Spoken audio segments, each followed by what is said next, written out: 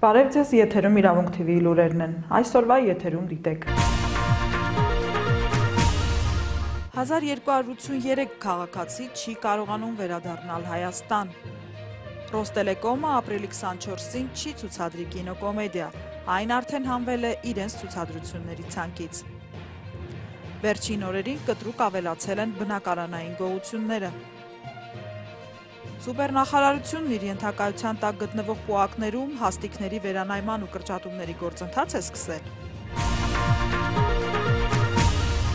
Այսօր Հայաստանի Հանրապետության կառավարության մամուլի կենտրոնում կայացած մամլոասուլիսում Հայաստանի Հանրապետության արտաքին գործերի նախարարի տեղակալ Ավետ Ադոնցից իրավունք.com-ը հետաքրքրվեց, թե այս պահին Հայաստանի Հանրապետության քանի քաղաքացի է գտնվում արտերկրում, օդանավակայաններում կամ ժամանակավոր կացարաններում, որ չեն կարողանում վերադառնալ Հայաստան։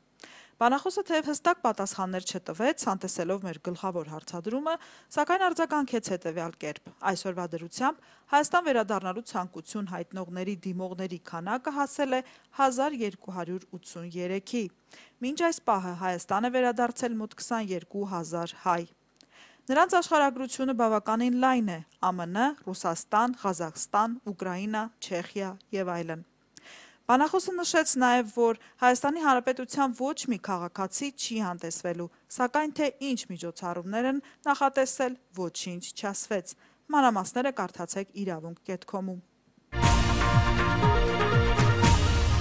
Իրավունք.com-ն անդրադարձել էր, որ ապրիլի 24-ին Հայոց ցեղասպանության հիշատակի օրը Ռոստելեկոմ ընկերությունը կվերահեռարձակի ինչ-որ կատակերգական ֆիլմ։ Որոշ զանգվածի մոտ վերանշյալ ֆիլմի ցուցադրությունը հենց ապրիլի 24-ին զայրույթի ալիք բարձրացրեց։ Ինչպես ավելի վաղ հայտնել էինք, Հայաստանում չկա որևէ կառույց, որն ի զորու է այս հարցը լուծել եւ հանրային որոշ շերտերի հիշեցնել, որ Հայոց ցեղասպանության հիշատակի օրը նմանօրինակ ֆիլմեր չպետք է ցուցադրվեն Հայաստանում։ Թեև Ռոստելեկոմ ընկերությունը հրաժարվեց հարցին հանգուցալուծում տալ, այնուամենայնիվ մեզանում դեռ կան ազգայնական եւ հայրենասեր մտավորականներ, որոնց համար հայ ժողովրդի պատմությունն ու հայրենիքն ամեն ինչից վեր են։ Իրավունքն այդ հարցի վերաբերյալ դիմել էր նաեւ կապի նախարարություն, որտեղից մեզ փոխանցեցին, որ հարցն իրենց տիրույթում չէ։ Հիշեցնենք, որ վերոնշյալ հարցը համացանցում բարձրացրել էր գրող, հրապարակախոս, թարգմանիչ Լիա Ավետիսյանը, ով մեզ հետ զրույցում նշեց, որ ի շնորհիվ իրեն հարցը ստացել է լուծում։ Ռոստելեկոմը ապրիլի 24-ին չի ցուցադրելու կինոկոմեդիա, այն արդեն հանվել է իրենց ցուցադրությունների ցանկից։ Խնդիրը լուծվեց այն բանից հետո, երբ ես դիմեցի Ռուսաստանի Դաշնությունում գտնվող մեր հայրենասեր ընկերներին, ասել է Լիա Ավետիսյանը։ Մանրամասները կարդացեք իրավունք.com-ում։ Վերջին օրերին կտրուկ ավելացել են բնակարանային գողությունները, ինչպես նաև մեքենաներից մասեր գողանալը, շատացել են նաև կողոպուտի դեպքերը։ Այդ մասին մեզ ահազանգում են ընթերցողները, իսկ մասնագետները խորհուրդ են տալիս ոչ մի պատրվակով չբացել դռները անծանոթ այցելուների առջև։ Եղել են դեպքեր, որ հանցագործները ներկայացել են որպես այս կամ այն ծառայության ներկայացուցիչ, ողորմություն խնդրող, օգնություն բաժանող եւ այլն։